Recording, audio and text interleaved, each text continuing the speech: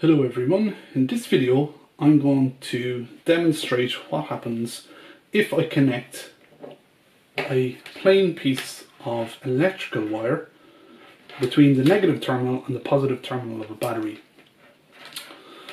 So this is not something that you should try at home. It is potentially quite dangerous and generally it's a really stupid thing to do. I am only doing this for demonstrative purposes to show how dangerous this can actually be.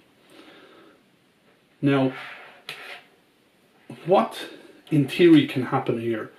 Well, in theory, the electrical wire, so I've just soldered two pieces of electrical wire with alligator clips on the end of them. I've just soldered them together.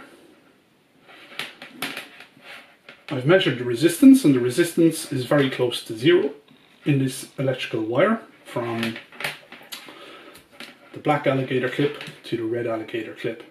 And that means that current can flow unimpeded through this wire.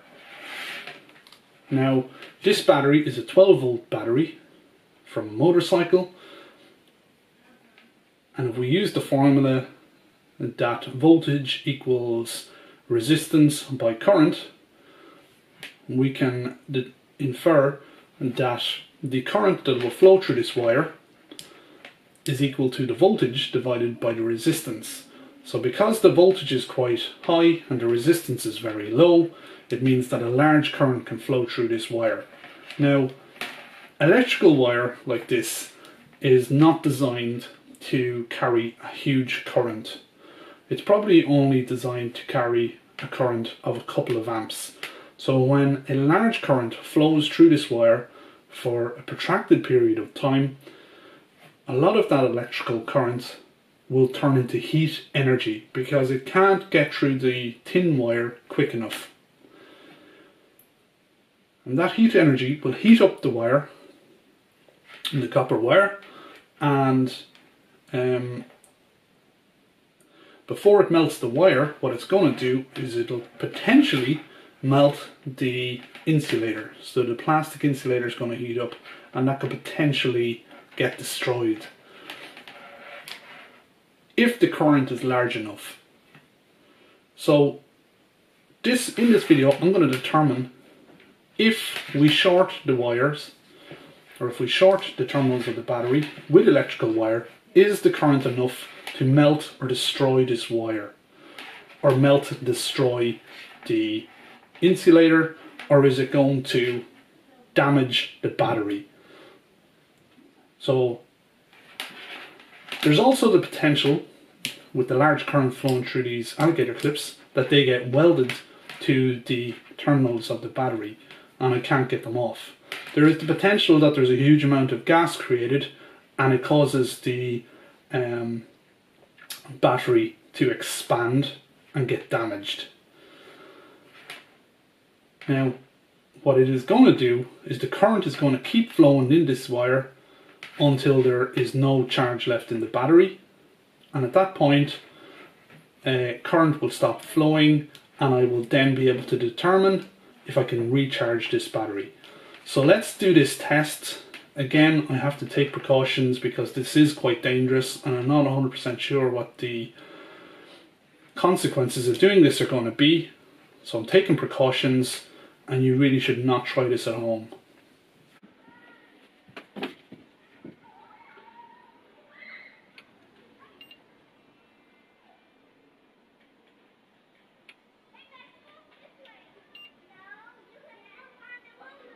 So 18.5 degrees Celsius.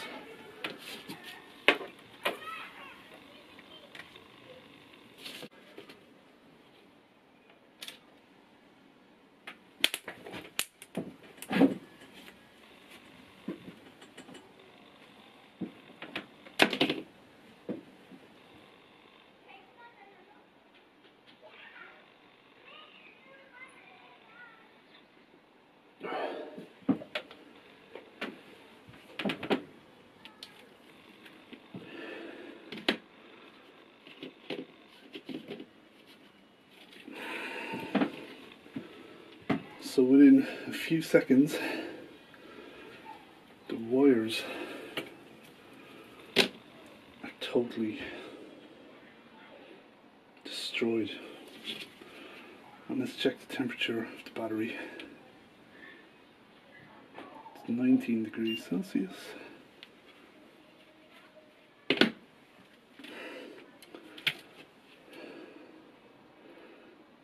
Bare wire just here. Let's check the temperature of the wire if we can.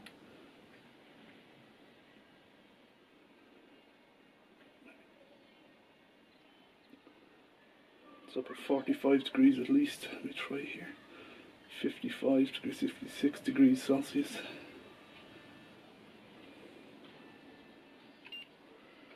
It only took a couple of seconds.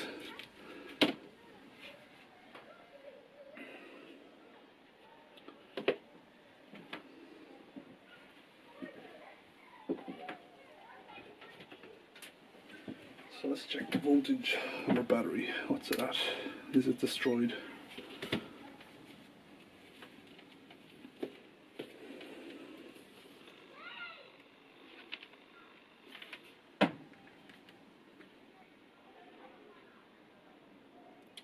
So the voltage is at about 12.41 volts.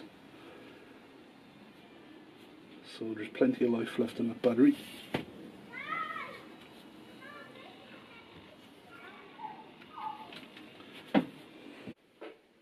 So here we have the remains of my electrical cable or electrical wire.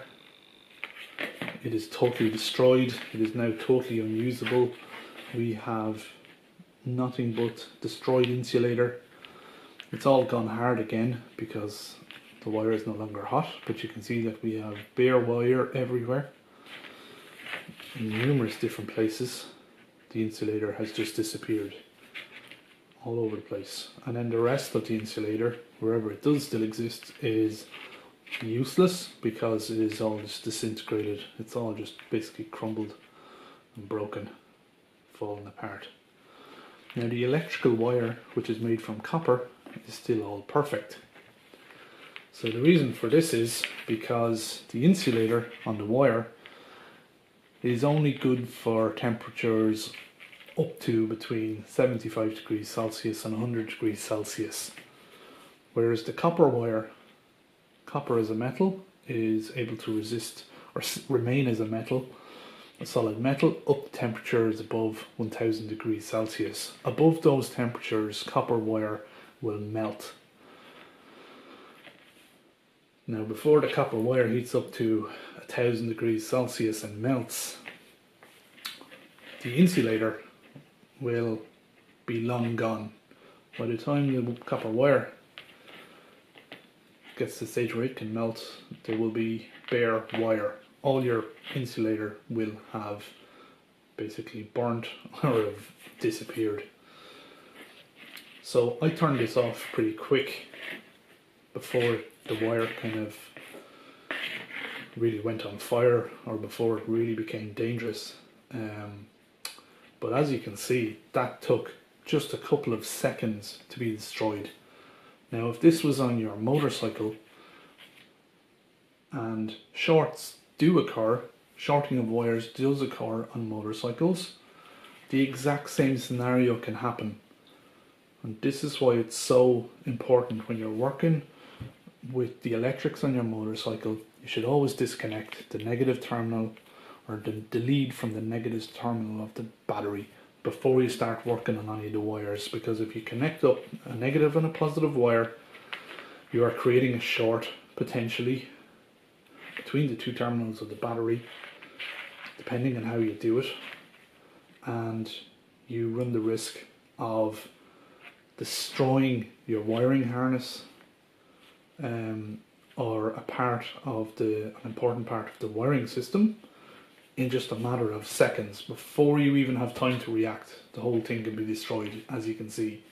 Now generally in a motorcycle this should not happen, the reason being that in a well-designed motorcycle you will have all the circuits will be protected by various fuses which have different ratings. Now what happens is, when in a motorcycle, in a circuit like this, let's say this wire is a circuit, somewhere in this wire there should be a fuse for any of the circuits really in a motorcycle. There should be a fuse, let's say between, let's say here for example. Now what that fuse what will happen is, if I had a fuse connected up here in this electrical circuit and I had repeated the experiment or the test, what would happen is my wire would probably remain in perfect condition and the fuse would actually melt before anything else.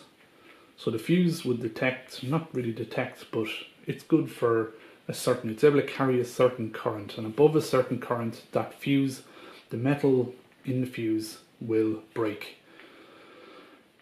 And when it breaks, it causes a break in the circuit and current can no longer flow. So that's how your circuits are protected in your motorcycle, but that is not something that you can be 100% guaranteed of. There is people out there who, when a fuse goes in their motorcycle, instead of replacing it with another proper fuse, or maybe they just not, it might not just be laziness, maybe they just haven't got another fuse on them and they're out in the road and they're thinking to themselves, if I can get this electrical, if I can fix this break in the circuit, I can get my motorcycle started again and I can get home. So they look through their toolbox and they find something, some small piece of metal like a nail, and they stick a little piece of metal in the contacts where the fuse is meant to sit, and they think that this is just a short-term solution to get them home, and then they turn on their ignition and all of a sudden that shorted circuit no longer has a fuse in it and their wiring harness goes up in smoke, just like this cable here. So that's what can happen, and that's why it's important that you always replace any blown fuses with the proper rated fuse, and why you always should use fuses and don't short the contacts with some piece of metal. It's extremely dangerous. As you can see, this whole thing, your whole motorcycle could go up in fire in a couple of seconds without you actually, before you could even react. And as you can see, it doesn't just break at one point, it disintegrates the whole wire, or the whole wiring harness in equally. So the whole way along it'll get destroyed. And once you have bare wire, your electrical circuits will no longer work, because these wire circuits are going to be touching off the frame, or they're going to be touching off some other piece of metal, and they're going to create further shorts in the electrical circuit of your motorcycle. So that's why, or that demonstrates just how dangerous a battery can be. The reason that this generally doesn't happen in your motorcycle, as I said, is because of the fuses in your motorcycle, but also because the currents that generally go through the wires in your motorcycle should really not be very high. Most of these wires are rated probably for just a couple of amps, and there probably is never more than a couple of amps flowing through these circuits, and that's because the resistance in these circuits, due to the loads in the circuit, such as the indicators and the light bulbs, and they all have a high resistance which reduces the flow of current through these circuits. So your electrical circuits should be working fine with low currents flowing through them, and you shouldn't have melting wires. So that's it everyone, hopefully you've learned something important from this video. Stay safe.